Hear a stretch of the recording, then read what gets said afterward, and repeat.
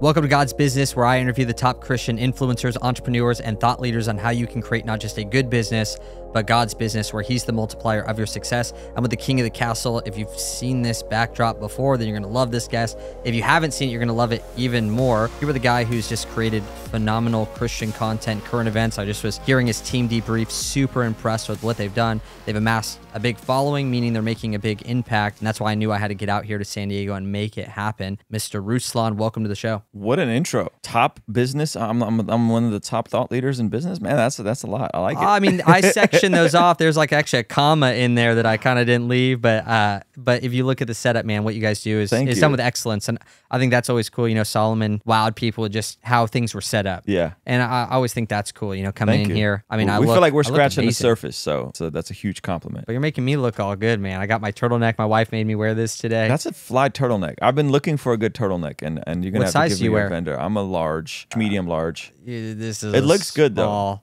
It looks good. I don't think you'll be able to do it, but I'm grateful to have you here, man. I think that it's always interesting to hear when people go all in, meaning like some people grow up Christian. I didn't. I was in the demonic, and then 18 years old, had a radical encounter. But even after that, there's a point in time where it's like faith becomes real to you, Jesus becomes real to you. When was that time where you just had this like that moment where you're like, all right, this is like forever I'm serving Jesus, not just a believer, but a follower? So I was dating a girl in high school. She was a Christian. The only way I could hang out with her is if I hang out with her on the weekends is if I went to church. So I started going to church on Sundays. That's the end of my freshman year. We broke up. We dated. We broke up sophomore year.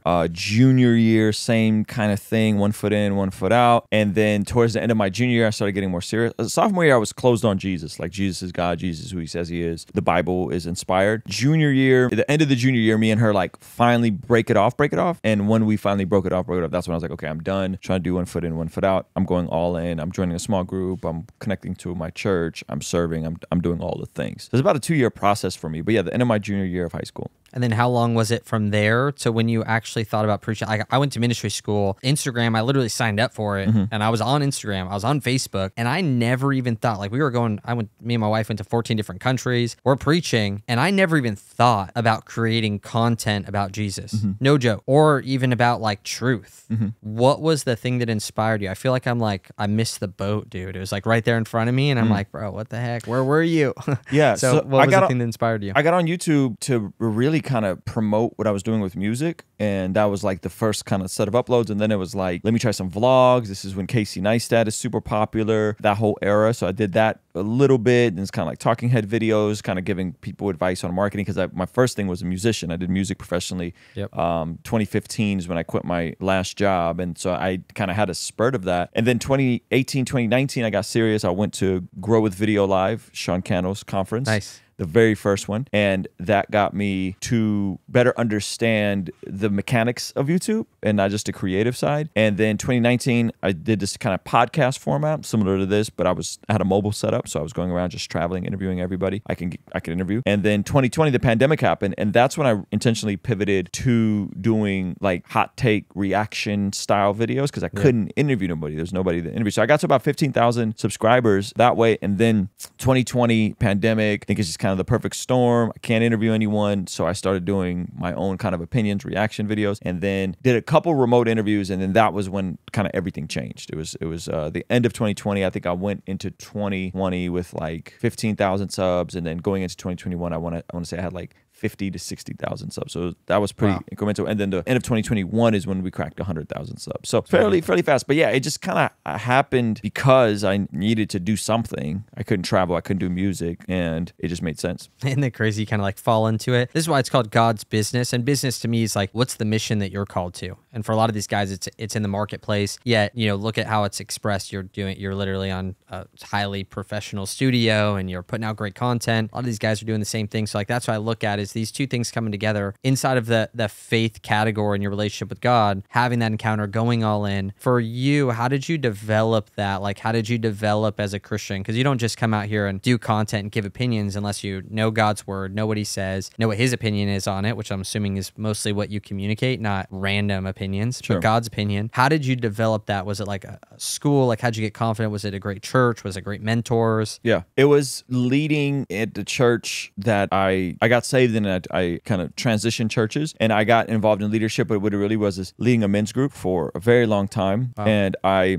was always not afraid to share my opinion. I was always not afraid to lean into hard conversations. And so our men's group, which we did for decades, we would meet up, and the opening, 30 minutes, we'd talk about whatever was happening in culture, whatever current events, what people were going through, and then kind of segueing into a Bible study based off of that. And so when I looked in hindsight, what did I do the most of? It was that. It was actually showing up every Monday for over a decade and having men's group conversations, but opening it with whatever's going on in society right now. What's going on? What are you anxious about? What's happening in the news? And so that was just a simple segue, but I didn't quite know it until I just kind of stumbled upon it. And then in hindsight, like you look back and you go, oh, I'm actually most proficient and most efficient at this format. Out of everything that I could be doing, this is the one that makes the most sense. Why? Because I'd done it the longest. Yeah. Right? I actually hadn't done music as long as I had done leading Bible studies. I hadn't done these other things as long as, and so it's just the reps. Like it wasn't super deep, but in that group is we went through the Bible cover to cover maybe 6 or 7 times, right?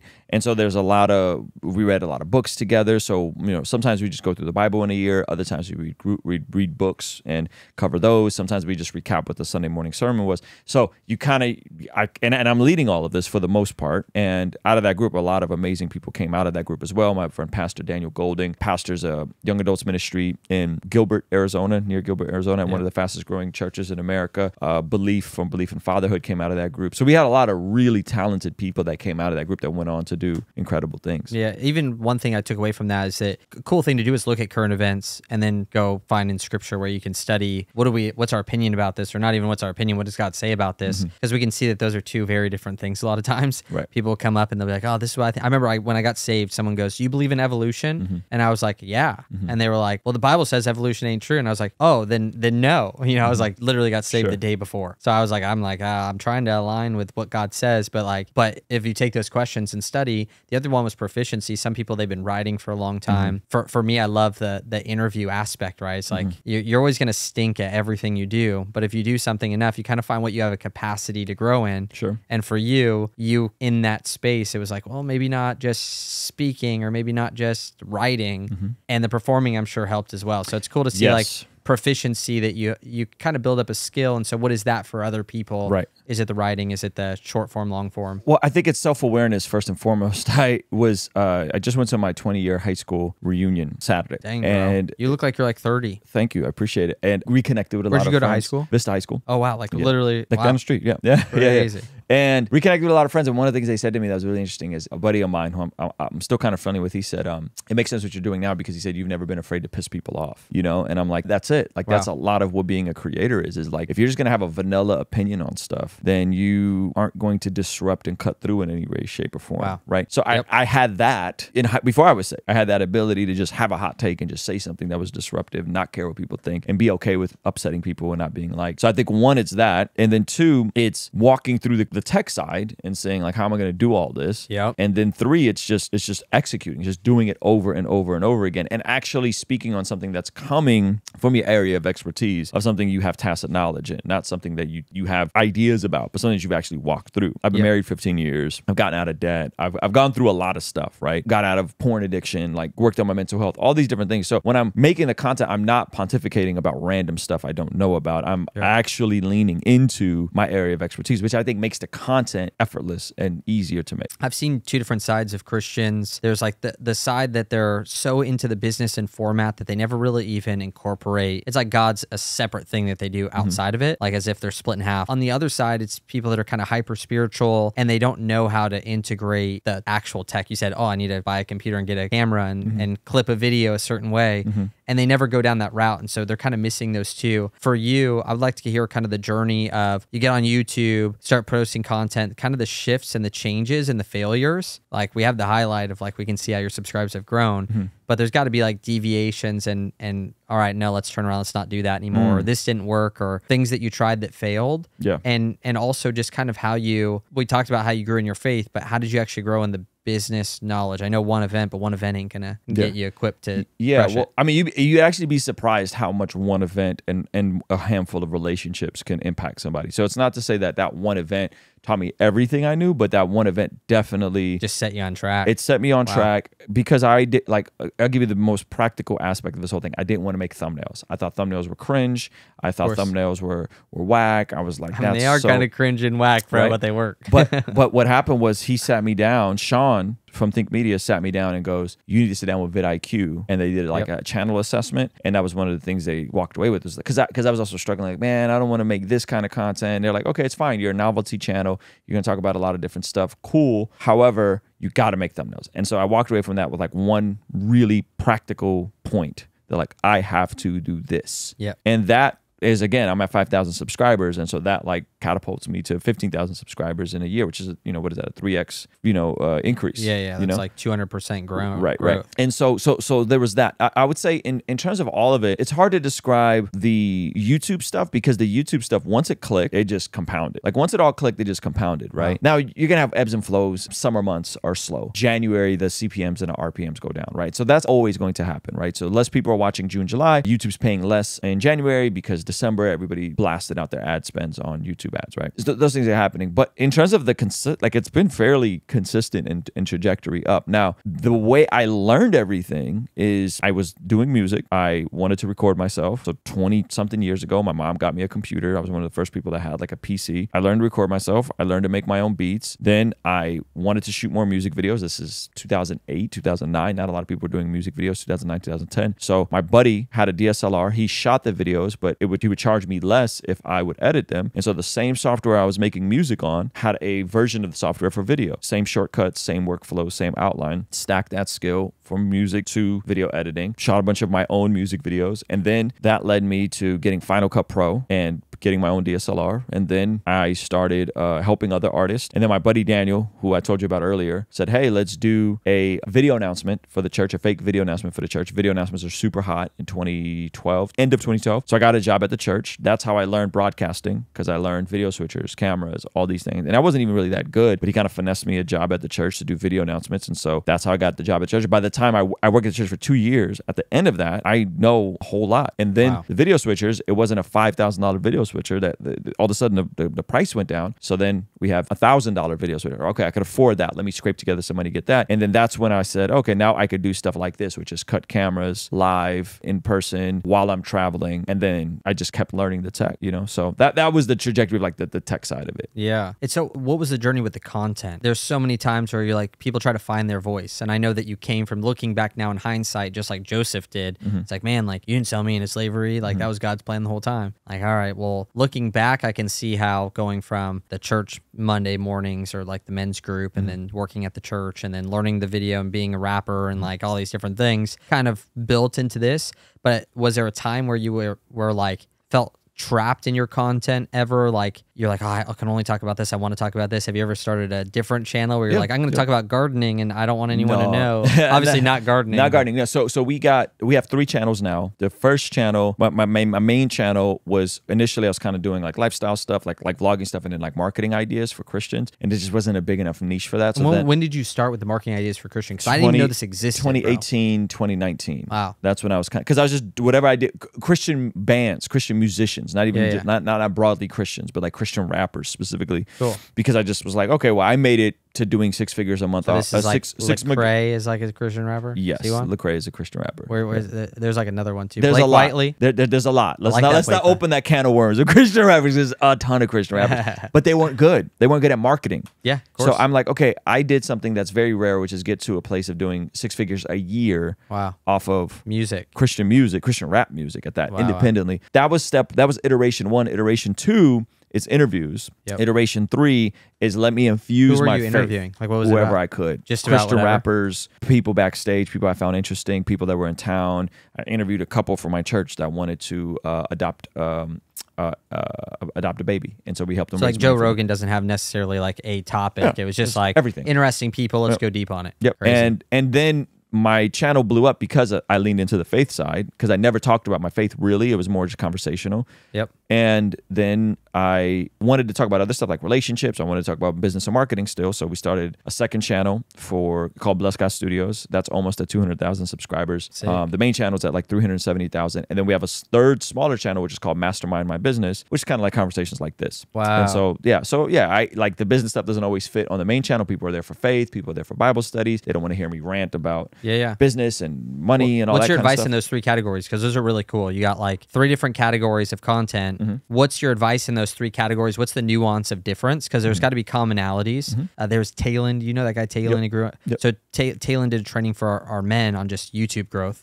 And one of the things that it was like click-through rate and watch time. And we were like not tracking because I didn't really do YouTube at all. So I was like, we were just tracking views and things. Paid ads was more important. And I was like, bro, we never even looked at our YouTube watch time on shorts. And so there's things that obviously work, like a thumbnail that you talked about. Need a thumbnail, probably. What are the core things that are similar that work no matter what that you feel like everyone who wants to grow on YouTube could do? And then also, is there any nuances of differences? Because teaching in business is different than, for me talking about men's stuff and fatherhood a lot. It's just different than... Hey, do you want to know how you can make $10,000 in the next 90 days starting a digital marketing agency? So there's nuances. What's the difference between your 3 channels? How do you go about making content for them? So main channel, Ruslan, primarily faith-based stuff. We're going to talk about culture and faith. Bible study.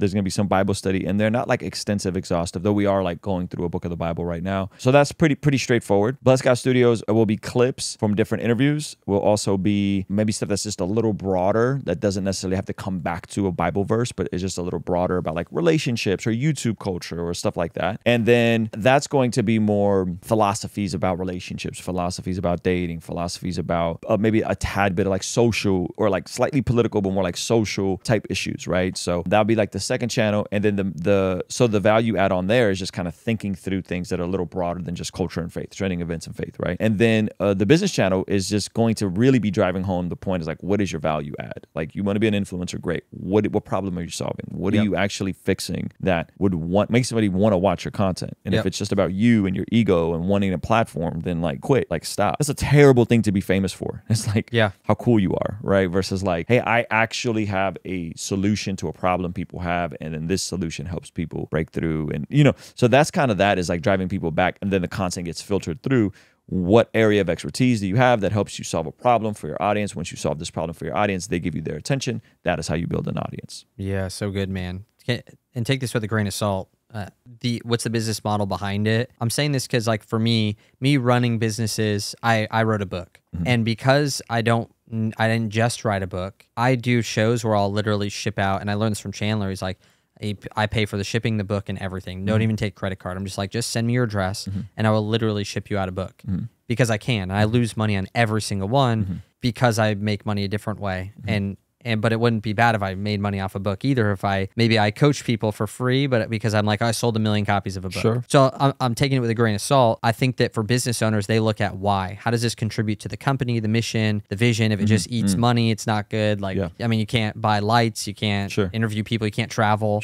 Right? It's like, it's a big ordeal. So for you, if you kind of unveil, hey, here's kind of the model. Is it mostly YouTube revenue, or is there consulting on the back end? Like, because I'm sure there's give and take there, whereas maybe your Bible study, you're like, oh, I don't care to make money off of Bible study, but I make money off of, putting this mason jar right here that they want to sell. Hobby Lobby, Hobby Lobby, shout out. Let's go. Yeah. And Hobby Lobby's legit, bro. Okay. So revenue streams, business model. A lot of times people have a product and then they want to build an audience after the product, which is great if you have a great product, right? If you have an amazing product, you can build out the audience in hindsight. So this would be kind of like the Alex Hormozy model, right? He does gym launch, builds it out, is amazing, and then makes millions and millions and millions, and then can hire a guy to do all this content for 40 grand a month or 20 grand a month, right? I think he's at 120K a month. Is it 120K? I mean, it makes sense because his content consistently gets better and better. Then there's like creatives like me who are creative artists first. And I had to learn to be entrepreneurial, right? And we build the art, we build the content, we build the media, right? And so if I had to define what the business model is right now, what we're doing is we have a media company. That is what we do. We do media. We're not an education company.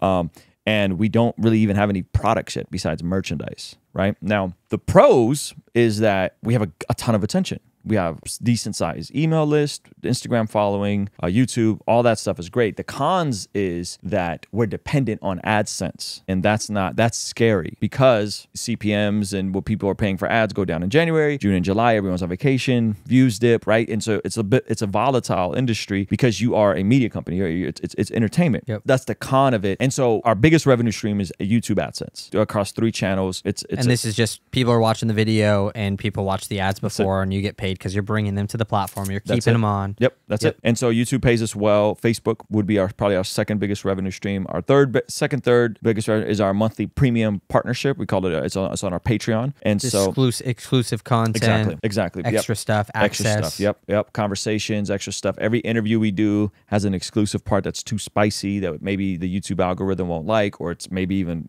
against community guidelines, right? So so people will pay to do that. So we have about almost 2,200 people monthly that pay awesome. $5 to $10. Yeah. Right. And which so, is like, even people do it to watch people play video games. Yeah. So it's like $5 a month is like the minimum that people pay to watch some guy run around in circles. Yes. So it becomes this thing where I think about how valuable that could potentially be for people. Right. That's awesome. Right. And so then we become our own subscription.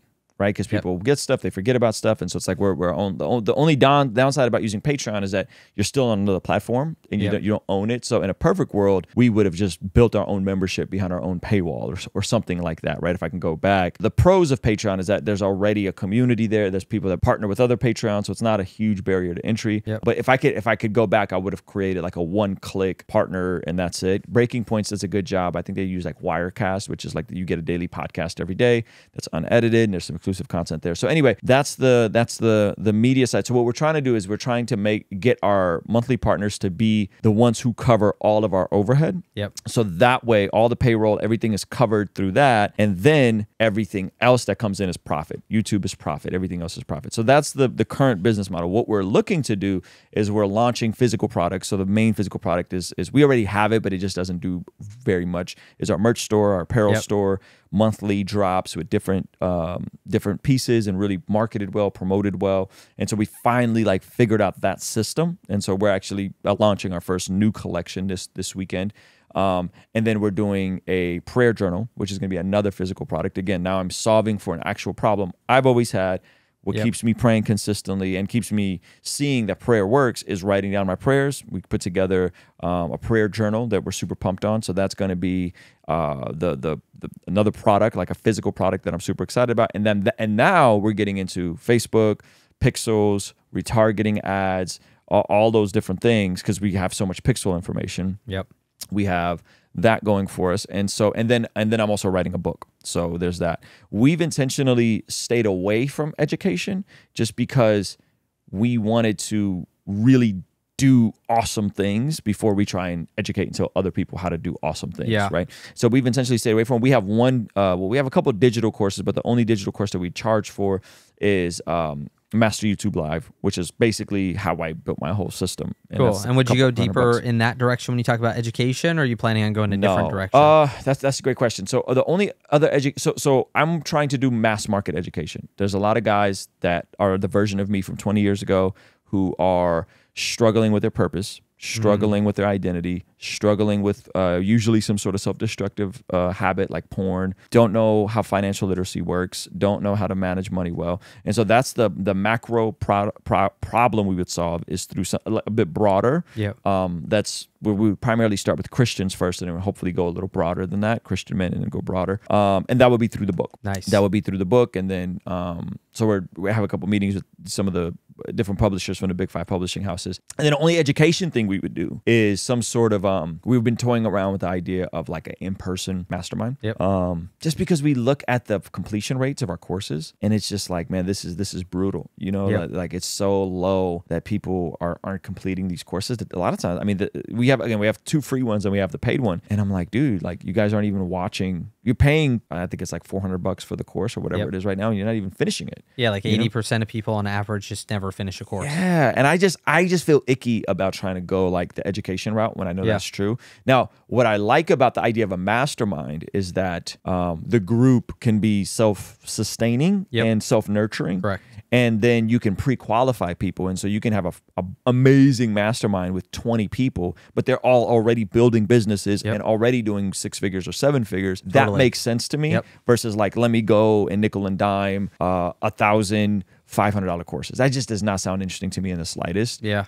Whereas like if we can do like, so we're doing live events now. So we have our first live event August 26th. So we might figure out a way to use the live event, which is a very low barrier to entry, to pre-qualify specific people. And then now, hey, we're doing this thing once a month is virtual. Once a month we get together. Maybe they come here. And so we're trying to flesh that out. So that's kind of like the business model. But the pros is that we have an audience. That's the pro. Correct. The con is we're dependent on AdSense. We're freaking YouTubers. We're creators, right? Yeah. Which is like cool. It sounds sexy, but from the outside, from the inside, it's like, man, that revenue stream could be very volatile. On top of censorship, on top of like, am I allowed to say what I really want? We have to speak in code if we're talking about trans ideology and that stuff. We say transformers. If we're talking about LGBTQ, we say LGTV. Like we have all these codes to navigate around the algorithms. That's not super fun. And so so that's the business model. Yeah, it's so good, man. And one thing that was really encouraging to me, one of my great friends, Peng Jun, he's one of the best stage presenters in the world. He always told me, he's like, Nicholas, if you create, let's say like the mastermind, you're like, I want to do that. He's like, the people that don't want it won't buy it. And all you're doing if you don't do it is you're just forfeiting the people that are like, yeah, I really want that deeper group. I really want some more hands-on. I really want to be around the legit ones. Right. And I saw this in Christian events. This is how I created even my King's Brotherhood. Is I went to a Christian event. It was 2,000 men. And I was like, this is my tribe. And then afterwards, it was tough to find like the ones that just really wanted to go deep and really grow. It's kind of flaky. I was like, man, I wish they would have just had like something I could just pay to kind of just like get the barrier. If you're not really committed and you care about your money more than being in the group, then keep it and go put it somewhere else. But we care less about our money than being in this group with these committed people. And so I went through an event, and that's how I started doing events. And so, you know, encouragement is like, there's going to be people out there that will absolutely love it. And then also with the AdSense thing, this is kind of, from my perspective, maybe you guys have gone through this, maybe you haven't, but also, is it tough navigating knowing, oh, well, these ones do so well, these topics and videos, and maybe it's not what you really would love to talk about, but you're like, well, if we talk about this, then, you know, we get destroyed and we can't even pay our guys. And it's not even just about you making money. I mean, I saw your Lambos and Ferraris out front. I'm just kidding. I told him no Lambos and Ferraris. I told him I was going to joke with you. No Lambos and Ferraris out front. But not even for the making money sense, but like it takes people and equipment and editing just to produce what people love. And that takes money. And so how do you navigate that where you're being pure in your heart going, I'm not just creating this piece of content because it needs to, you know, cover the nut. It's if we were attempting to just make money, we would just do Celebrity Pastor Sucks video and just dunk on celebrity pastors. I would have 1,000 Stephen Furtick videos, 1,000 Mike Todd videos, and those would crush. Right. And it would be bad faith. They would be playing into this like pharisaical heresy hunter, tearing people apart. Biggest the bad Christian tear apart videos. H3 doesn't he do those? I don't keep up with his stuff, but So like if money was the play, then we would just dunk on celebrity pastors all day, and it would. But we even internally go, let's, you know, we did too many LGBTQ videos this week. We just did a celebrity pastor video, right? And so intentionally, we're also thinking about how do we add net positive videos. You walk away from the video not angry and like, those people are bad, but you walk away from the video going, oh, I feel I learned something. There was a I learned about someone that's doing good work, right? Highlighting and making the videos format. And so like we've intentionally done that sort of stuff. And so it's a delicate balance because a lot of what works on YouTube is dunking on other people. And that I don't think is healthy to make. I don't think it's healthy to consume all the time.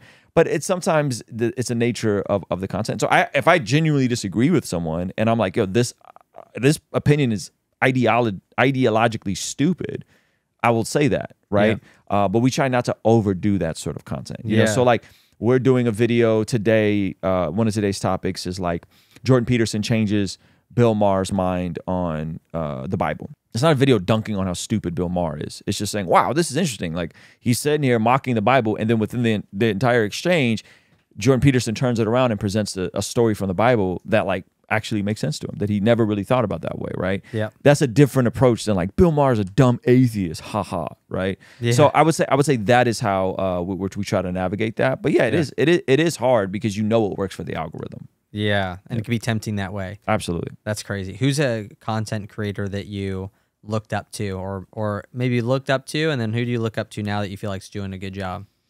Oh man, I would say a lot of my friends, honestly. Alan Parr from The Beat, he just cracked 1 million subscribers. I think he does a fantastic job. He has a way of disagreeing while still being gracious, and so I think his content is really sharp. My buddy What Do You Meme, he kind of does like video essays, so his stuff is written out word for word, and you could tell it's not like a podcast. Like it's just really well done. So he's a good friend of mine. Yeah, so I would say those are probably the crazy part is like those are some of my favorite creators in the space, and then they're also like friends of mine. Yeah. You know? And so Alan was just here on Thursday. He was in town, and our families got together and we hung out. Didn't do a podcast, didn't make any content, just hung out. And so I would say those two are probably my favorite. Mike Winger, I think, is another one. Mike Winger goes really deep on Bible studies, or like he's doing like a series on women in ministry. And this dude, I want to say, had a 7-hour video or 6-hour video. Wow. Something insane, right? Like live? Like you went live, or you up, or you sat there in an office for 6 hours? It was a scripted video with notes, sources, commentaries. Wow. 6 hours long, something like that. Excuse me. So he can go really, really deep and does good stuff. And so yeah, so I think those three are probably, like I said, some of my favorite. But there's a lot of really good Christian creators, man, that if I even try to name them off, there's so many that do a good job, and a lot of them are the guys that are theologically trained, which is the guys I like seeing and I like promoting because they're just smarter than I am. Kind of struggle with the tech, and so a lot of times I'm just trying to help them understand and solve for tech issues. And then the guys that are like super duper charismatic on camera and understand the tech are often know the least about the Bible. So they can give you a hot take, and maybe they're good looking, maybe they're funny, maybe they're interesting, but they don't really know what they're talking about the same way, right? So it's like trying to connect different people in this space. And yeah, a guy right now that I'm a big fan of, that I'm actually doing the event. They're doing our event August 26th. God Logic Apologetics. He has a channel called God Logic Apologetics. Just cracked 50,000 subscribers. He'll go down to the Balboa Park in San Diego and debate like the leading Sheikh Muslim apologists, and like crazy. Really sharp. He's not. I don't even think he's even 30. Really sharp, really smart, really good debater. But his videos it's like a phone. Like the content doesn't matter if it's good. Like if it's good, it doesn't matter. He's really, really, really good at what he does. So that's another guy I'm thinking about. So there's a lot of really cool folks in the space. Yeah, so good, man. For a lot of our guys, they're running a business on that side. Mm-hmm. They're not content creators that are like, I want to now add products or something like that. So if you were to, we'll talk about YouTube. I'm sure you kind of like customize each platform, and I would love to kind of know how do you drip down from YouTube then? Yeah. YouTube's top. So yeah, so YouTube will be top of funnel. Some Instagram's hard because it's even shorter, right? A YouTube average duration is 4 minutes, right? So I'm really just trying to get people. You guys pump out shorts though? We do. Like crazy on YouTube? Is it helpful? Not crazy. Probably a short a day. Nothing crazy like that. Wow. Yeah. So we could do more, but it's just the shorts is a great way to grow your subscriber base. Yeah. But you can have 1 million subscribers and no one watches your mid form or your long form. Yeah, I've seen that. Which is horrifying to me, because the value, again, if we're talking value, a shorts view is not the same as a regular YouTube view. No. Right? A regular YouTube view is not the same as a podcast consumption. Yep. Strictly off of watch time, podcast is 20 to 25 minutes average. Yep. Consumption of what people consume. Versus a YouTube video is 4 minutes. So like, wow, it's really just it's a funnel. Think of it the same way as what is your top of funnel? Our top of funnel is YouTube, Shorts, Instagram. We want to get people onto a live stream. Ultimately we want to get people in our membership or get people over to our podcast and then listening for hours. Yep. And then those people, even though there's less of them, not all 370,000 of our subscribers are watching every video or every long video, but those 10,000, 20,000 folks that sit and watch a 2-hour podcast, those are the people that like we build relationship with and build rapport. Let's say it's me or obviously these guys out here, since I'm not the best example, but you speak to me. Let's say I want to start a new YouTube channel. You're like, all right, this is what you're going to do. Make sure you have thumbnails for every video. You're going to want to create this many videos a week. You're going to make sure you have this kind of format. I love how you talked about you just glazed over it with if you're just kind of vanilla, you ain't going to reach anyone. Someone once told me, if everyone likes you, no one loves you. Yep, that's right. It's just like, no one's going to really go deep. And so, but if someone loves you, that means someone else is going to be able to disagree. Yep, that's right. So that was a great thing. But if it was like, here's your start YouTube and start growing for dummies, commit to these things and look up in 90 days or a year, what would kind of be your toolkit? Well, I would say these are guys who already have a product. Yeah, they are. Okay. Give me an example of a product, because then we can kind of let's go with the sales product then. I want to get on. I want to talk about sales. Okay. I want to talk about sales for service base and for people that sell high ticket. Okay. Want to monetize their information. Okay. Oh man, I'm doing consulting. I'm making money, but I would love to reach more people. Give the content away for free, but I need to track more leads as well. So like Alex Hormozi did gym launch, no social presence. Dude, the dude did 50 million in 20 months, and I think he had 1,700 followers on Facebook. Okay. At the time. Yep. So like now he's like, you know what? I want to get into content. Right. We don't have to go as crazy as 120,000 a month sure. budget. Yep. But so I got the expertise. I'm killing it, but I want to reach more people with that type of content, the sales stuff. Yeah. So sales. So you have a sales book or sales course. Sales course. You have a sales course, and let's just say, and it's an evergreen course. Yep. Okay. So the course is going to give me. I mean, it is going to give me the best. Yeah, recipes, scripts, the exact script that you need to close high ticket, the exact way to build out the offer, the exact way to find what offer you should be selling. Got it. Okay. Exactly the way to generate the leads and market it. Yeah. Yeah. Okay. So this is what I would do is I would have some sort of long form like you're doing. Yep. Right. Where you're talking about stuff related to sales and is also going to incorporate something happening in the marketplace around sales. So who are the biggest names in sales right now? We'd probably say Alex Hormozi. Yep. I don't know if we throw Gary V in that bucket. Grant Cardone would be in there. Grant Cardone. Stuff around. That guy, oh gosh, what is the guy that they used to work with Grant Cardone that does stuff? Bradley, Jared, Glant. Yep. So I would say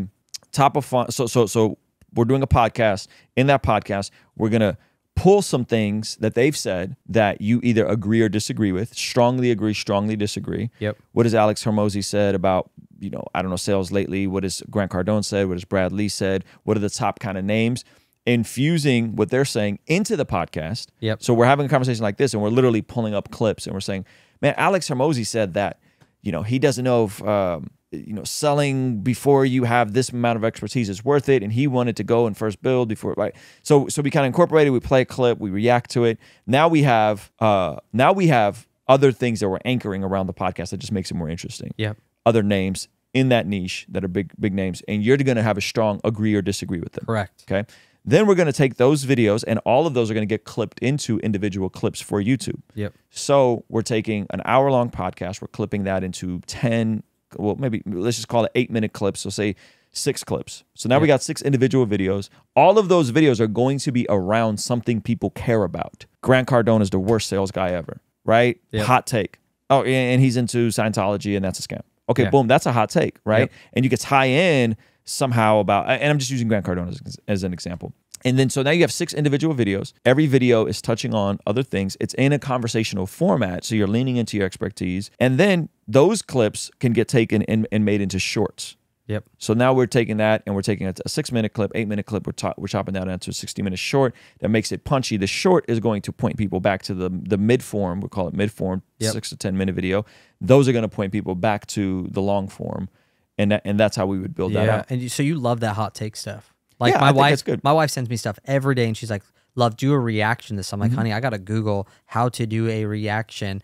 I'm like, "Do I do it on my phone? I gotta green screen this thing." But like, if I could figure that out, you're saying, bro, take some of the stuff that's either current or people that are famous around that subject almost, and give your opinion. And even on the faith perspective, I'd be like, yo, like this is way hardcore. The Bible doesn't teach selling like this at all. Like it isn't about getting people to rip their money out of their pocket. It's about giving people something that they've always wanted that they're afraid to go after. Exactly. And so I think there would be a lot of yes and content with Alex, because I think that's I've talked to Alex about this over DM, but he definitely has I would say a biblical worldview in the way he approaches business and sales, even though he's not a Christian anymore. And I've asked him this, and he's like, yeah, that's you're right. Like a lot of what I do is inspired by the Bible, even though I don't believe in God anymore, which is really interesting. I would love to have a podcast with him about it. Yeah, me too. So I think yes. So what Alex Hormozi do yes and content, and then with like a Brad Lee, he makes it so easy because Brad Lee does exactly what I'm talking about. He does reactions. Yep. And he has hot takes about random stuff. If you're a dude and you're not making less than 200,000 a year, your life hasn't even started yet. Yeah. Like that's a hot take, right? Ryan Panetta said the same thing. I think Bradley said 20 grand a month. If you're not making 20 grand a month, like, okay, so let's flesh that out. Is that true? Or is that only true in LA and coastal cities? Flesh that out. Is it realistic? How does that work in the grand scheme of averages? And would you do it in a studio like this and just edit the video over after rather than like trying to do it on wouldn't the phone? edit the video. I would pay someone to do it for me that lives in that world. But you just watch it on YouTube like right here and you'd be like, you'd watch it, you get it, and then you just model someone else's video that was a clip. Yeah, let's do it. Let's walk through it right now since we're here. Let's go. Here, I'm gonna. It's that time of year. Let's get it. Okay, so this clip right here, Bradley says, "This is how you get a free car." Okay, I go buy a Range Rover for $130,000. I drive it for 3 or 4 years, it becomes worth $60,000. That is a depreciating item. If I would have taken that $130,000, invested it wisely at 10% interest, I would make $13,000 a year on that money. But the money would still be there and compound. But the $13,000 would afford the Range Rover. So instead of paying $130,000 for a Range Rover, saying, hey, it's paid for, free and clear, I could invest the $130,000, take the money that I'm making from the investment and get a Range Rover for free. Or better yet, pass on the Range Rover. Keep driving the shit car.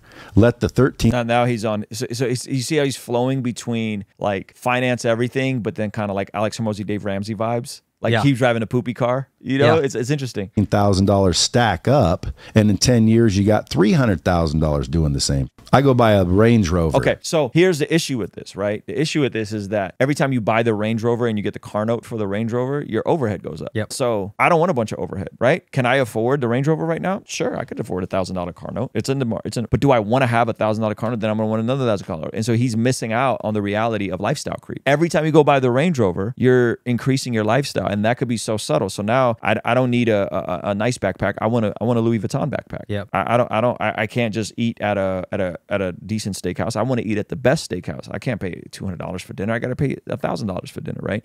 And that lifestyle creep, I think, is something he's missing out on. Now, to his point, he would just say, just go make more money, which is like, well, what about when you don't make more money? What about when there's a disruption in your business, right? Yep. So my philosophy with that would be, I would do the latter. I would get the cheap car, drive that into the ground, have so much money saved up, and so many of my major expenses paid down so that I could take more risk, right? And that would be more of like the Dave Ramsey, Alex Hormozi paradigm, right? Now, I think it's cool, and maybe I will someday have a Range Rover, but I think when it makes sense to do what he's describing is the 6,000 car rule. Have you seen this, the 6,000 car? No.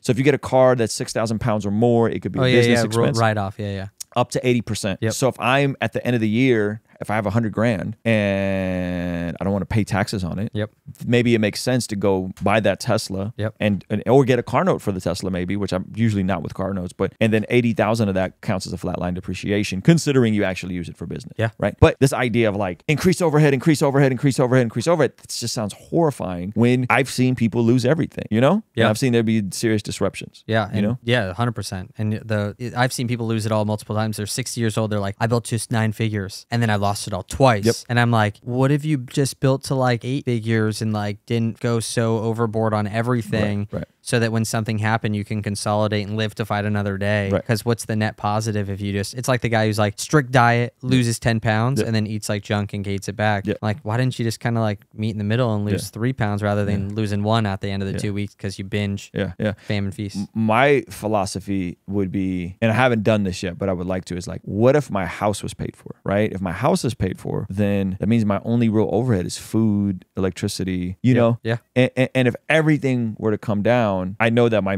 biggest living expense would be my biggest expense, which is my living, my housing would be covered. Yep. Right now, maybe he would say that's not an abundance mindset. Grant Cardone said he would call you not an entrepreneur. Isn't that crazy? Yeah. Russell Brunson paid off his house.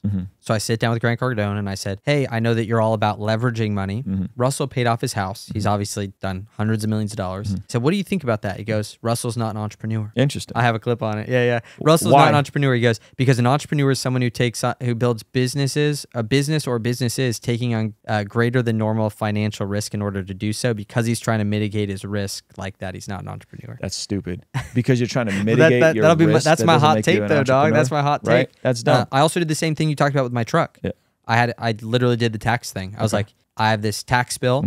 And I went out and I literally bought the truck that you see out there, but a white one in California or in Austin for strictly that exact thing. Yep. What he's even saying though is like, let me invest $130K at 10%, make $13K a year, and then mixing with you is like, well, take that $13K a year and continue to drive your paid off car and use it towards other things. Maybe pay off the house. And who's actually going to put that $130K a year and invest it? That's the idea. Like all these little numbers games, like who's actually going to do that? Who's actually going to put the $130K and invest it and get 10%?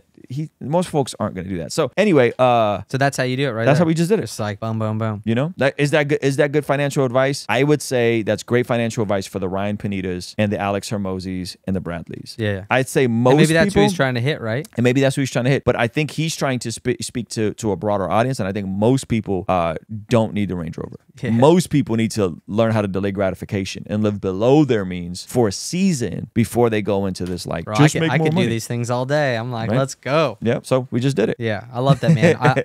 This is something that you're going to see. I'll incorporate it. I'll go through. I could add it to shows like this. You ever do it sitting with people? Yeah. All the time. Oh, dude, let's watch this. And then I'll get the tech for it. A lot of times what could also work is if you're actually sitting with someone who has content, like you pull up one of their own videos and like disagree with them on their own content. Dang. Let's go. Yeah. That's what I'm talking about. Dude, this is cool. I'm literally going to do this in the content. I'm going to show you the different results from it. And then I'm going to be like, bro, this is what you got to be teaching in your mastermind, yo. You're just like keeping it all from us. What's up with that? Yep. Well, the beautiful part about what we just did is the content makes it so. We could sit here for another hour and pull up every video from Alex Hermosi and some we're going to disagree with, some we're going to agree with, and it'll work. And so if you don't want to make the lion's share of your content like that, that's fine.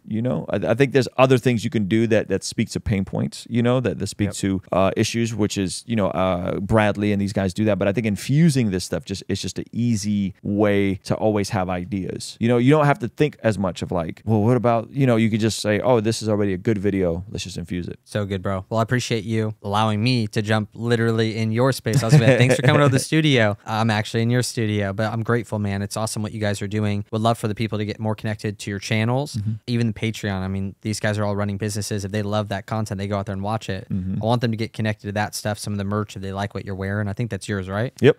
I'm like, you better be. You should have just given me one. I could have taken off my wife's turtleneck. I like your turtleneck, bro. So how can they get connected to your stuff? Just Ruslan KD on all platforms. So if they just search Ruslan KD on YouTube, Ruslan KD on Patreon, it's all the same. You heard it. Go get it. All right, brother. Thank you, Nick. Thanks, man. Thanks for watching the video. If you want to join me and other Christian men that are building financial wealth without sacrificing faith or family, click the link in my bio, join the free group.